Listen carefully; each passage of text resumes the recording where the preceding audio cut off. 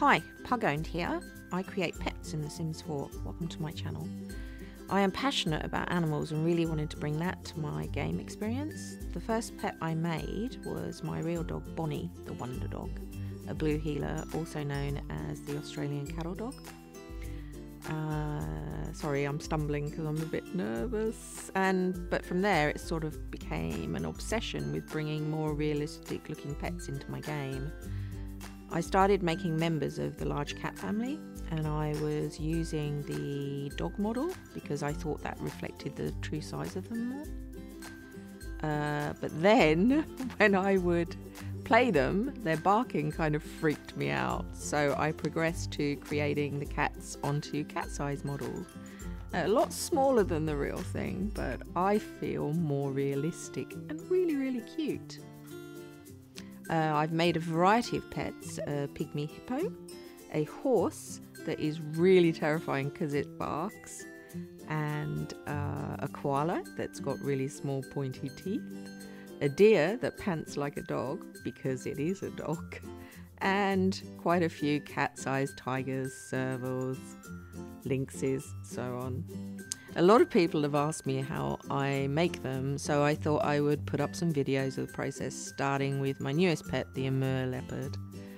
I really hope that it gives you a good overview of my process. I sped it up a whole lot because watching me paint a pet for 20 hours would be like watching paint dry. This is my first time making a video, so please forgive me any mistakes and nervousness. I would love to make more videos if you're interested, and perhaps you could tell me what you would like to see. Okay, so I don't really pick a specific breed for the pet I'm creating. I start with whatever Creator Sim gives me.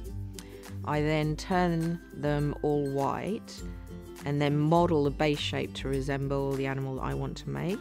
This really does involve a whole lot of pulling and pushing back and forth between photos that I select and use as a reference. I map out what I feel are the features of the animal. I make lots of mistakes during this stage. It can be frustrating and involves an embarrassingly large number of cups of teas and breaks where I walk Bonnie and think through my process, how to get the look I want. I upload my pets to the Sims 4 gallery. I include information about the animal I've created and really appreciate that people seem to like them as much as I like creating them. Enough of my ramblings, I really need a cup of tea now, and I'll be back towards the end of the video with some interesting facts about the Amur Leopard. Enjoy.